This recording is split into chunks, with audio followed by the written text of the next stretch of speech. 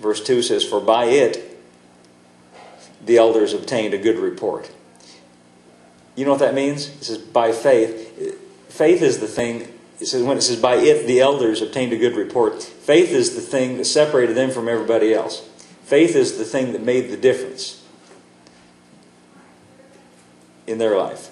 It's their faith in God.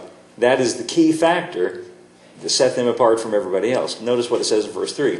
"Through faith we understand that the worlds were framed by the word of God, so that things which are seen were not made of things which do appear." So why does he tell us that right away? What he's saying to us is, you need to understand that faith is a factor in things that are not seen being seen. You know, the very world that we live in, he says, we understand that it was made out of something that didn't appear. But now it appears. It's pretty tangible, isn't it? This world, this is pretty tangible. Anything that we can see and touch and feel, it is real. But he said it was made by things that do not appear. So what is he saying in these verses? Faith is a factor, a key factor on our part, in things not seen being seen. Things that don't appear appearing. Things that have no substance having substance. Like that check, it represents something, it represents a substance, but I need the substance, right? I need the substance in my life, not just the check that represents it. Now back to verse 1 one more time, Phil. It says, let me read this to you one more time. "Now faith is the substance."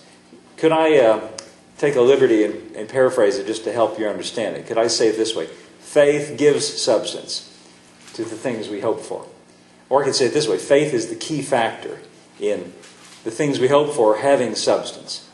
Now, again, I'm taking some liberties here and making, I guess I could say these are assertions. I am asserting that that's what the meaning is.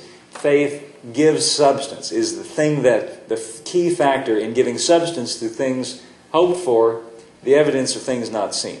Now, I'm suggesting that to you, that is one way to read that, and that is a true way of reading it. It is our faith is the key factor in giving substance to the things that we hope for, or the things that God wants us to have.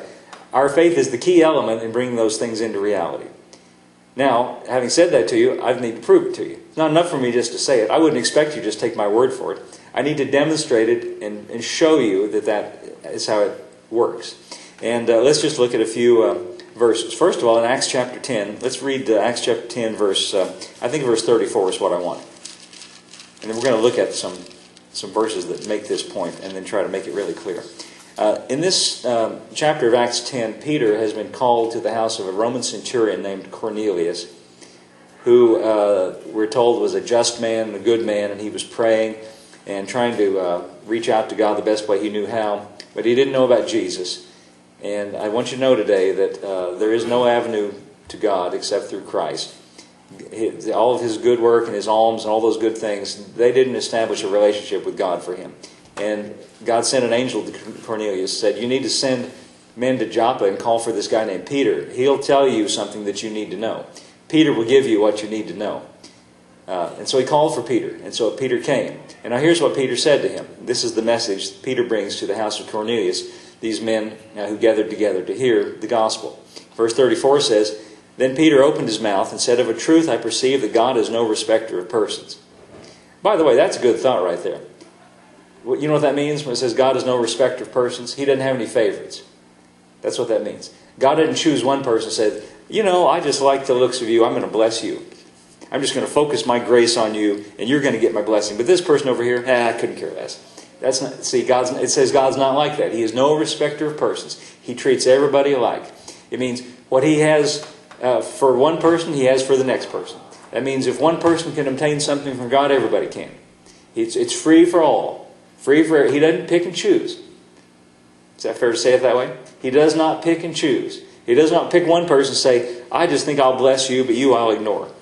He wants to bless everybody. Now, in my story about Bill Gates, if we could picture that God is like the person sending out the $1 million checks, the truth is He's got a check with everybody's name on it.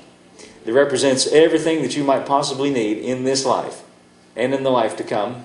You know, He's interested in all aspects of your being. And He's already got the check. You know, how do they say that? He's already cut the check. That's how they say it. He's already made the check. It's already got your name on it. And just waiting for the endorsement, you see. That's what Peter is saying here. He's no respecter of persons. He treats everybody alike. But you know what? You know, here's the interesting thing.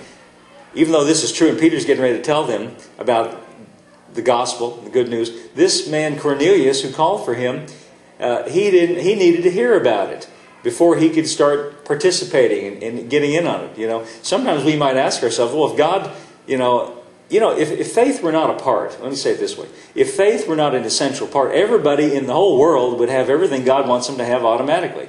Everybody in the whole world would be automatically saved because God wants them to be saved. Now, you might be thinking, are you meaning to tell me that something God wants is not done? Yes, that is what I mean to tell you. Lots of things God wants are not done because we have a part, the individual has a part to play. And people respond in all kinds of different ways.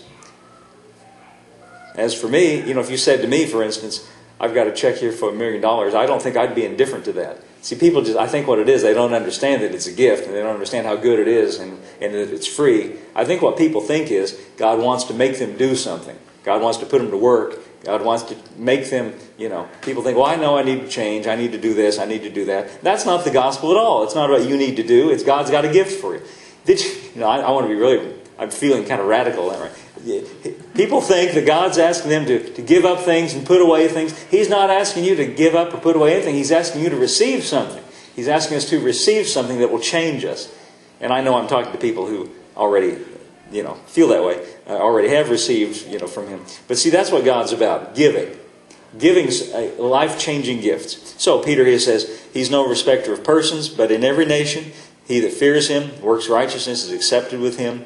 The word which God sent unto the children of Israel, preaching peace, that means peace between God and man. Peace by Jesus Christ, He is the Lord of all. That word, I say, you know, which was published throughout all Judea, and began in Galilee after the baptism which John preached. What he's saying here is, I'm not giving you secret information. Everybody heard about this that's going on, but you might not have got the exact details. Now here, he sums it up in one beautiful verse. This is a lovely verse in verse 38, the way he says this. Listen how he says in verse 38. How God anointed Jesus of Nazareth with the Holy Ghost and power. And the word for power there is dunamis, which means force. It means like dynamite. It means He anointed Jesus with, in other words, the forceful power to get it done. Power to accomplish God's will. He anointed Jesus with the Holy Ghost and with power. And then it says, who, meaning Jesus, went about doing good and healing, notice this next verse, all that were oppressed of the devil, for God was with Him. Now, the first thing I notice in this verse is it clearly defines who's on which side. All the oppressing, anything that oppresses, that's the devil. And notice that God, he mentions God, and he mentions Jesus, and he mentions the Holy Ghost, all three of them working together, what? For good. Anointed with power, with the Holy Ghost and power, Jesus went about doing good. Not bad, but good. And healing. Good and healing. All those, we could say saving.